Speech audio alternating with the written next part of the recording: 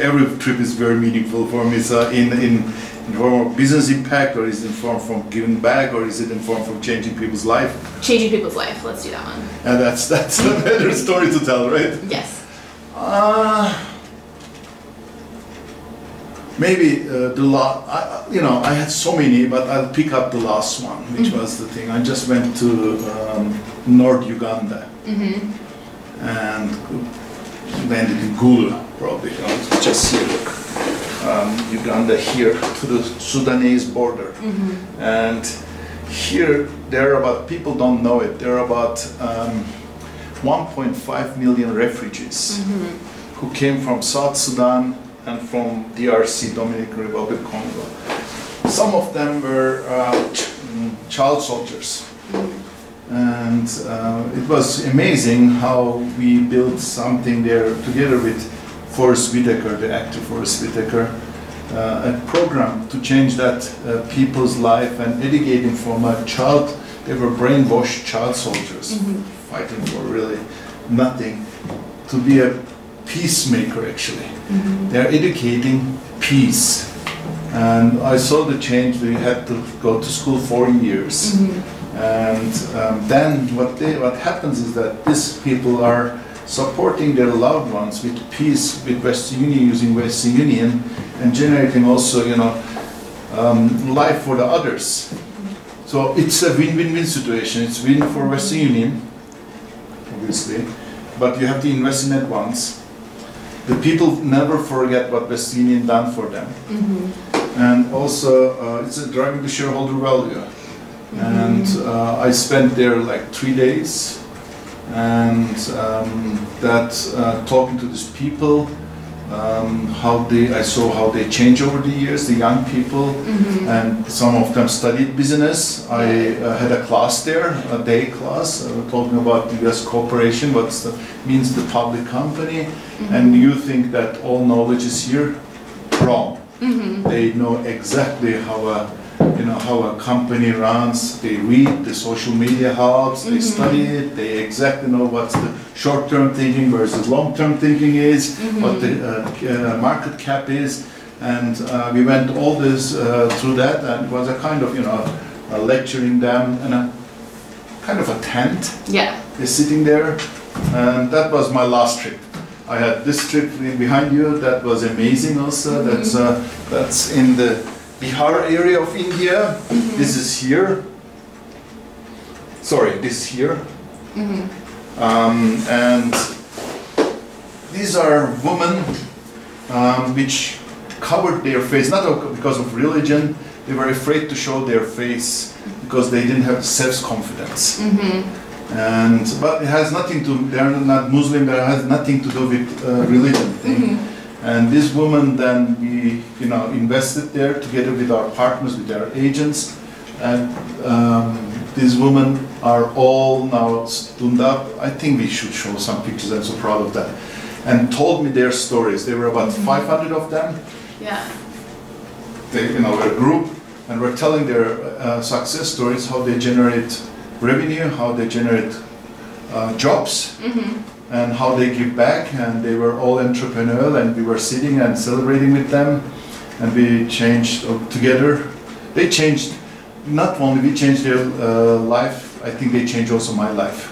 They changed everything. I've been now 18 years here, but every time I learn from this kind of people. And sometimes you sit in the C-suite, you call it C-suite, or you call it corner office. There is a perception from outside that these guys have no idea what's going on. I don't think that's a good way of running a business. Go out there, understand, they talk to them, and you just empower your customers, they make you successful. That's awesome, that's great. That's the two maybe example, because you told me this, last one, and there are thousands of them. Yeah, and now to switch to your gears a little bit entirely, so you've been all over the world. What makes Denver unique? Well, first of all, I came with perceptions. Yeah, what were the perceptions? Talk about that. Perception was for me, outside, Midwest was wrong. It was West. Yeah. That's the one thing. I thought that it's a kind of, I don't say it's an oil town on the oil, and some farms are here, and they won't be international, and the people are thinking very narrow-minded. That's why my perception. Yeah. It's wrong, as I said earlier. That's why the map actually don't see the world with perceptions. Yeah. Can you talk about the map? Well, this map is, as you could see, it's upside down. Many people say that. I don't see it as upside down. It's who tells that north is on the top and south is in the bottom. And many people visit my office, they say, hey, this map is wrong. I said, no, the world is all about perception. If you sit in the moon, you cannot look at the from moon the world, and you will see maybe South Africa on the top from your perspective, right? So, and this shows also about perspectives, right? And my perspective of Denver was coming here, and then first I met, obviously, that was very fast. I met some people, and one of the most interesting people I met was my first month or second month. He was still the mayor of Denver, and he was doing the campaign for being a governor, was John Hickenlooper. It was funny because, as a European perception, I came here with tie, like, thing, and a very thing, and he was in his campaign office, sitting actually in a container because there was no places, and the students were calling, raising funds, I guess, to support that. And so I come in, get out of the car, come in, walk in, Mr. Governor, and he's in his jeans there, and say, hey, Hikmet, you must be the new guy. And then we were looking around, and I said, yes. And there were no chairs, and he asked me to sit on the floor. So we were sitting on the floor, and first meeting we were talking, and we became kind of friends, And I don't have an agenda because I am not a green card holder, not a U.S. citizen, so I can't even contribute to that, right? I'm nothing. So it was a good meeting. And that was my first perception. Perception was different, and there was a quite smart guy going for the governor, trying to change, Colorado. And after 8 years, I have to say that he did it. Colorado has been a fantastic place for us, Western Union, for other companies also. And over the time, like first time I met John Hickenlooper, I met also other people. And the humbleness of the Coloradan, don't showing what they know, it's amazing. It's not like, hey, I am here, I show you my money, or I show you how smart I am. It's not. You really start to talk to them, and you realize that how smart, how open-minded the Coloradans are, and how friendly they are. And they ask you, how are you doing? You have to take a time. They really mean it, and you have to answer a question. It's not like in other parts of the world saying, how are you? It's just a fake question, but this is a real question, and you take time, and they are interested on you. So that's changed my perception about Colorado totally. That's awesome. And now Colorado, over the last 8 years since it's grown so much, some people I've talked to are concerned about the pace of growth. Do you have any concerns about the pace of growth for your employees' sake, or any other concerns with that? Well, pace of growth is, it has two sides always, of course, right? I mean, I'm always worried about environment. That's probably the worry part, is the how we can cope with the environment. And Colorado is famous for the environment, and it's such a beautiful place that you want to be outside, and let's don't destroy it.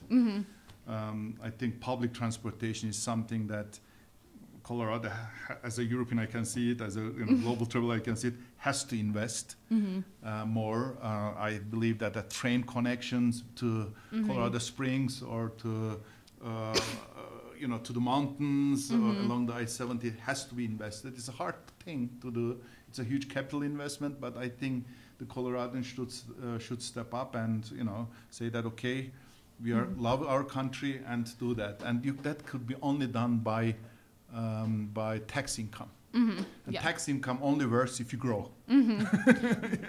And exactly, that's the budget will only grow, and so it's really a both thing. And I'm not worried about the growth of Colorado. I think has been traffic and everything has been definitely something which is also worrying for our employees. But we are moving to our new headquarters, and one of the reasons why we have chosen, probably the main reason why we have chosen the headquarters where it is, it's just at the train station, and we have this green environment thing. We are asking our people to use the light rail. We are asking to park the cars wherever they are to use that, and they just 2 minutes walk to their office, and there's no, it's great actually. So I think Colorado has to do that, and the other thing is obviously it's been raining these days, but water is a big issue. And that's something that I think that Colorado think about that, how to think, but just to I think make the growth happen, but just protect your environment. It's so beautiful here. Yeah, definitely. And can you talk about it as a company, what you hope Western Union can do to help the environment? I think we, obviously we are a financial service company. We are moving information globally, worldwide. We don't have a big footprint, right? But we do. I mean, one example has been obviously that we have chosen it's on the right rail station, but we also, try to put all plastic bottles not in the office anymore. We educate not education, but we encourage our people to live in a better way, to drive a smaller cars. One of the reasons I drive a Tesla car, electric car, is that to show to the people. We have a West Union bus installed from here to the light rail, to take your people, and it's free of charge that our people can use the West Union bus, and at the same time it's a kind of advertisement because the bus is all the time moving, right? So these are the things we as West Union do that. Then the other thing is really the education part, talking, and these are big thing. What our other thing is also, look, happy employees, good performance. Normally what happens is that, like my current office, the executives sit in the best offices, right? What we have done is that we put our employees on the window side with the nice view, mountain view, Colorado view, everything. And the C-level employees are sitting in the back and having that, that kind of environment we created at this office makes the employees more happy. Everyone in financial services is talking about, innovations in finance, fintech, especially with blockchain, everything like that. Western Union recently filed a patent regarding blockchain. Can you talk about how you see the role of blockchain, changing financial services, and also in addition, if there's any other innovations that you see that outside of blockchain that you see transforming financial services? Blockchain is a big word, right? It is, yes. So I think you have to narrow it where you use it. The information flow with blockchain is much easier. And obviously you don't have the middleman, you have the transparency and everything, right? You will find it funny, but the first blockchain, or not the blockchain, the information flow, or the first cryptocurrency was created by West Union. Let me take you through a transaction. If you want to send money from Denver to Vietnam, you get the dollar you send, $100, you get a 10-digit number. It's one-time issued. It's a digital currency. It's called MTCN. And the same digital currency transfer all the way to Vietnam. And we pay out with the same digital currency, turn that to the local currency in Vietnam. And we do that 31 times every second in 131 currencies and move about worldwide $300 billion. It's a huge cryptocurrency information flowing around worldwide on more than 40,000 corridors or whatever that is, the number is, right? So within that environment, the blockchain has to be used where it's really a need, where the information flow is not working very well. We are doing some experiments with like Ripple, right? Or like with some Bitcoins and with some cryptocurrencies, some blockchains. We did not find it yet, the environment which makes us makes our transactions more efficient. Don't forget that we are in our industry the highest margin in part and the largest, and we are moving money in a very easy way. That helps us, and we are always looking for opportunity. One of them is blockchain. What's the next generation is though, there has been a lot of money invested in the fintech company, a lot of bets. I think it's coming to a phase that the investors are looking on the return also. And I think that the pressure will increase on the fintech industry, especially on the startups, to get the money back. They have to make money because it's not only the technology. Fintech, especially in the cross-border money transfer, it's so complex. To drop money, in my example, in Vietnam, you need a license in Vietnam. It's not sitting on a garage and building something new and you have it. And it's really the complexity. And the complexity of that business is also a kind of a competitive advantage for us. We build it and we use the technology. The technology is very important for us, and it's actually where we win. Our online mobile apps and our online westernunion.com is currently rocking.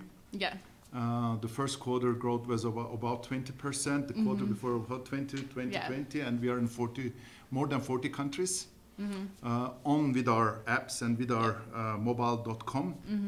Transferring money to 200 countries in seconds. So while you are riding the light rail and you have a need to send money to Argentina, you could use your phone and send money immediately from your phone to Argentina, and somebody in seconds can pick up the amount from your money in your loved one in Argentina.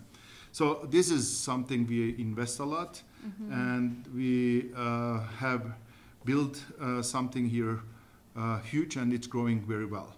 The third one is that the innovation doesn't stop at westernunion.com or digital thing. The third one is that we are in the new office actually creating a kind of an innovation center. Oh, cool. And we are working with with some companies in this area, which I can't disclose yet. But so like you've partnered with maybe like some startups to try up something? Yes, some startups, and we are investing there. And we want to learn. Maybe you lose, maybe you win, but it's not a big investment for us. It's just learning from that, because I have to say that startups have that dynamic, and makes us thinking differently as a big company. And these people are innovative, and these are something that we are doing, and we're gonna have our own space here, where people can experiment, where people can come outside, and is sponsored by Western Union. That's awesome. And can you talk about, Western Union is a very large established company. Can you talk about how do you keep that innovative spirit? Is it through the partnerships, or is it through, because I know there's always the concern. Change is not easy, as you know. As you become very large and established, change can be very hard. And can you talk about, how did you convince your employees that the internet was here to stay? Change is not easy, but we have done successfully. What we have done is that, as every big corporation has it, if you have a very stable big business, how do you add a second leg is always a tough one, and at the same time delivering your shareholder value. So what we have done is that we really build a plan. An example which we are very successful is our westernunion.com business. We build a plan, and we promise that we're going to disclose that plan to our shareholders with the growth rates. And we really put our own budget around that, own focus around that, and this unit reported directly to me in the beginning. Although it was very small, I said, this is going to be our bet, and it's protected by Western Union. I'm going to have my daily overviews. I had my 8 o'clock daily calls every morning. For the internet? Just on that. The website, just on that. Until then it went, and then it started doing very well. And that was weekly calls, now monthly calls. And the last was that 2 years ago it was integrated in the main business, because it was a part of that. And that's exactly what we are doing also with startups. Another one is that we call the lean management tool called Wu Wei. Called what? Wu Wei, Western Union Way. Oh, good. W-U Way. Okay. Wu Wei, Western Union Way. And it's a really lean management tool, like Kaizen events, like Six Sigma tools. And we implemented again that was protected under the CEO view, daily calls, weekly calls, and now it's a business as usual. It's integrated, and it's really the productivity and looking at the existing business, how you be more productive with the saved money investing in innovation. That's awesome. And then as far as, can you just talk about Denver seems to be more and more becoming a tech hub. Has that influenced at all, you know, trying to get startups here? Have you convinced startups from other places to come here? Are you mostly drawing from talent that is already in Denver? Well, we do have, you know, we have a global footprint. Yeah. I mean, being honest, our headquarters and innovation center is here, but our digital business headquarters is in the Bay Area. You know, we have globally 12,000 employees. About 1,500 of them are in Denver. Or 1,300, 1,500. I don't know the last number.